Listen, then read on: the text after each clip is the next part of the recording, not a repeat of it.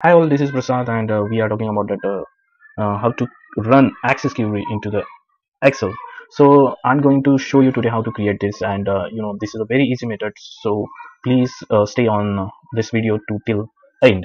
So here is a access database, and I want here is a name and here is a company. I want this data to filter wise. So how will do this? So if I select the filter, so I get the specific employee's name, and I want that data into the Excel. So how will I do this? So I go to Excel sheet here. I created one tool here, and if I select here, so one user form, I will get here. And if I select the criteria, so if I select the particular name, the particular employee name, so if I filter this data, so that data come into the Excel. So this tool I want to in a Excel. So how will I do this? So go to developer tab here, visible basic, and I created one user form. Okay, and here is a combo button. So combo button, I give the row source for the PR.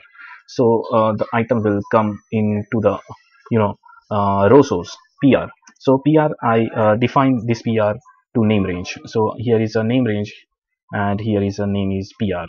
So that name range goes to row source to combo box, and here is a filter, and here is a code which is the I created to access to Excel. So I explain the code here how this is working. Here is a variables. Here is a variables, and access name, access file name is string as a string, and dim con as a string, Sql as a string, and dim connection as the ADODB.Connections and record set. I declare one here is a record set looping, so I declare here dim r as a integer.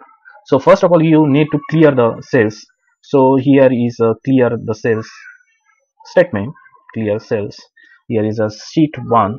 I'm sorry, here is I skewed this first. Okay, here is a clear cells sheet 1 dot range a to b100 dot clear. First of all, when I run anything, so first of all this clear data will be clear and new data will be available. Here is okay.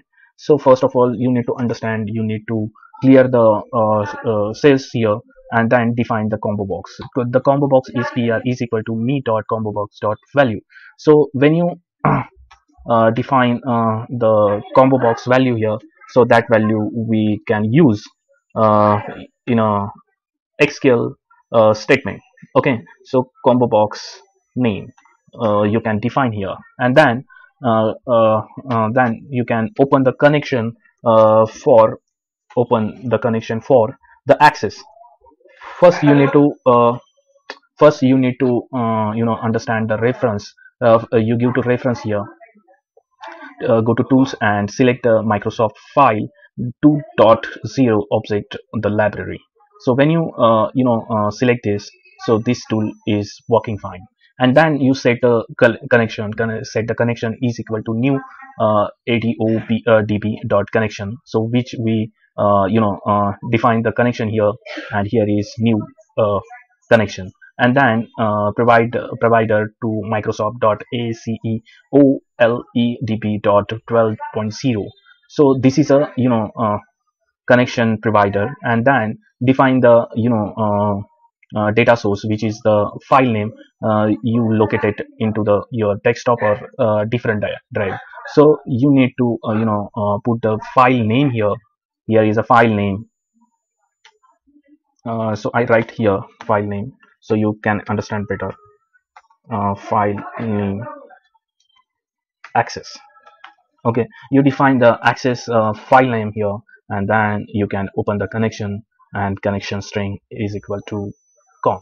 Okay, so you after you open the connection, then you can set a record set, means you can extract a record set into the Excel.